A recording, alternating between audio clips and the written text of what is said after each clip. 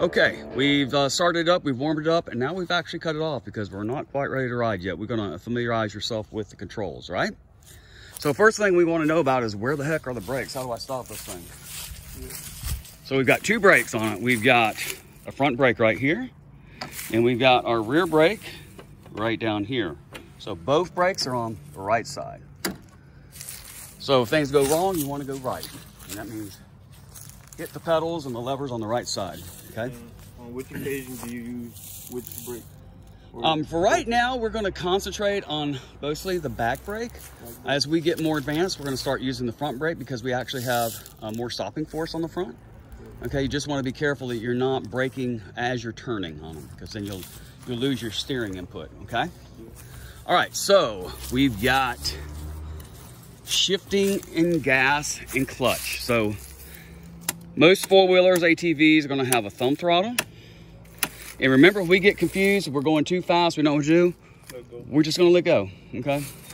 Simple. Now, we've also got a clutch over here, right? And since this is a manual type transmission, anytime we're gonna get ready to start or stop, we've got to pull this in, okay? And down here, we have a shift lever, and this one has 6 speeds.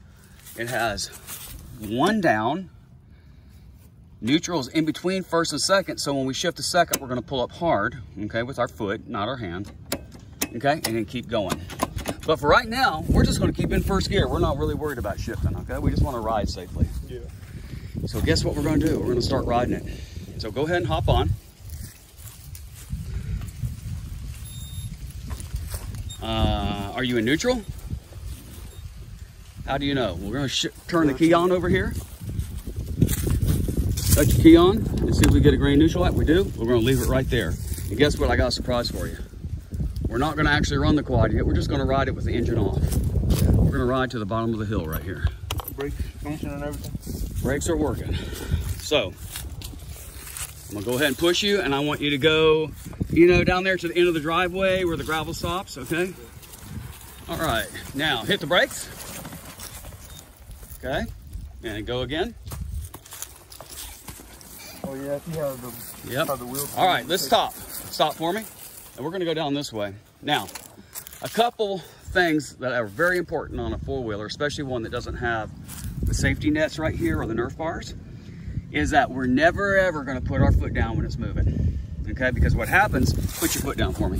It's gonna get caught here, and the back tire is gonna roll over it, and you're gonna be drug off the machine and twist your knee or break your arm or your leg or something worse, okay?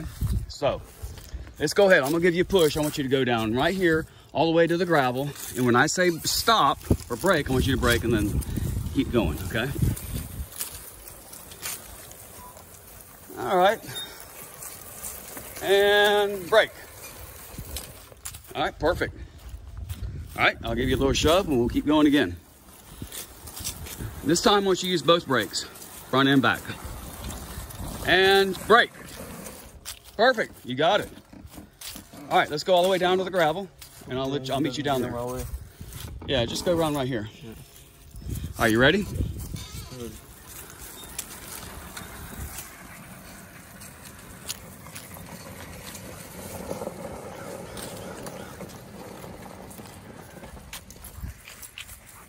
Perfect. Okay, so Brandon just rode down the hill again without the engine on, but he went a lot faster that time, and he did some great braking, both front and back brakes. And right now we're going to quiz him on show me the controls, okay? So Brandon, show me your front and rear brakes. Front right here. Mm-hmm. Rear right here. You got it. Okay, where's your clutch? Clutch right here. Okay, and how do you shift?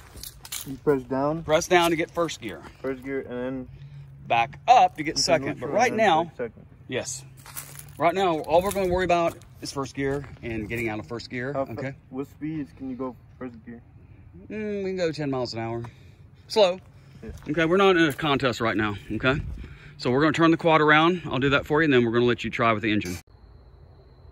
Okay, so let's take a little deeper dive on using the clutch. That's this lever that's up here on the left side of the handlebar. So we're going to use that every time we start from a standing stop, okay? So first thing on our quad is we're going to make sure it's in neutral. So we're going to click up just a half a click on that shifter, and that should put us in neutral. Remember, neutral is in between first and second gear. And we're gonna go over here and we're gonna pull in this clutch lever, okay? And if you can see, we're gonna pull that lever in all the way to the grip, okay?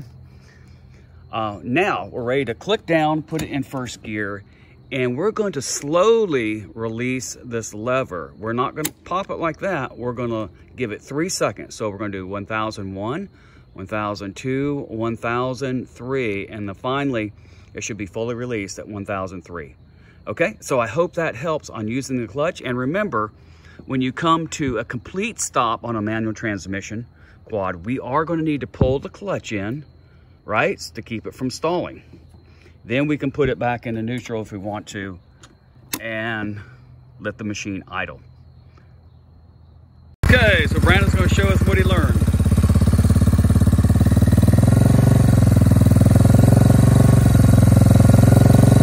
You can do it. And he's off.